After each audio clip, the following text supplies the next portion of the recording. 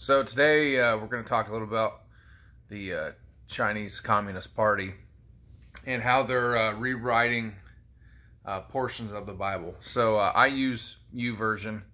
It's on my phone, and there's nothing wrong with using an electronic copy, but I would recommend having a physical copy of the Bible as well. It's kind of hard to hack, you know, something that's already...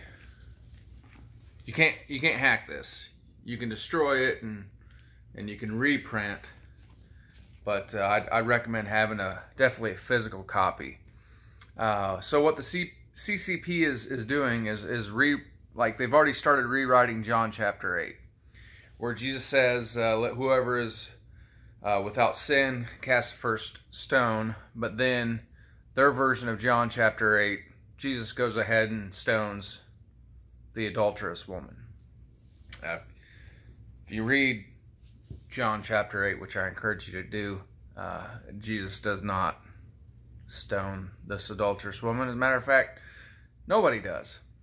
Yeah, Jesus stoning a woman to death is plain dumb.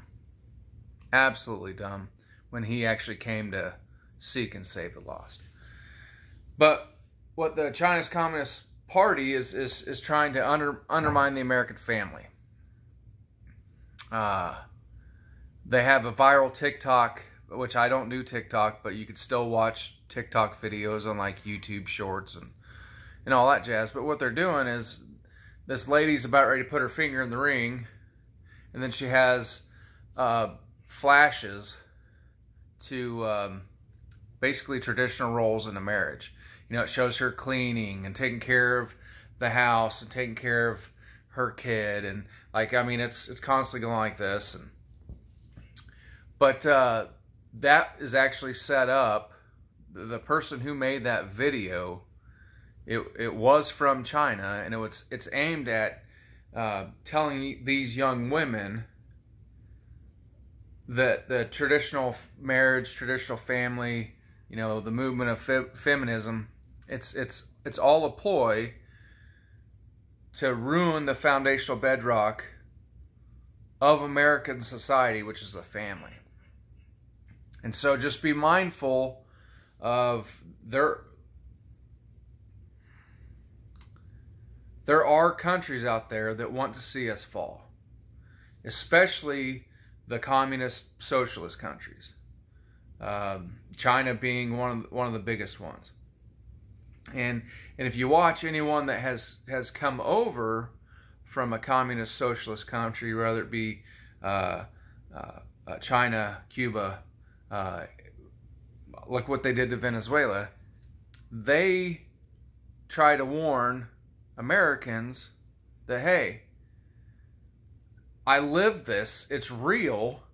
It's not this pipe dream, this nirvana that you think it is.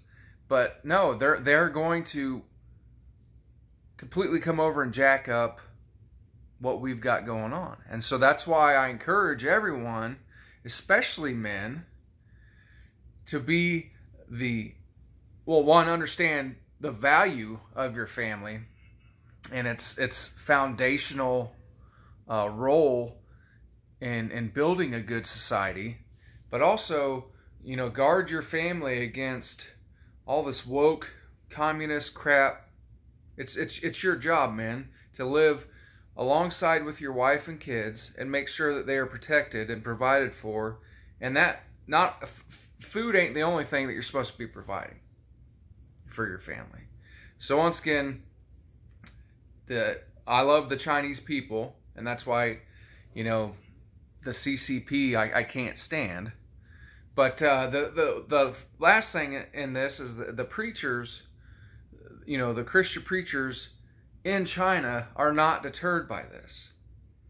They're still going to preach the gospel and spread the love of Jesus Christ to the Chinese people, regardless of if they get imprisoned, put into forced labor camps, and we're going to continue to see this explosion of the people put in forced labor camps or prison. The message of Jesus being spread out. Love you guys.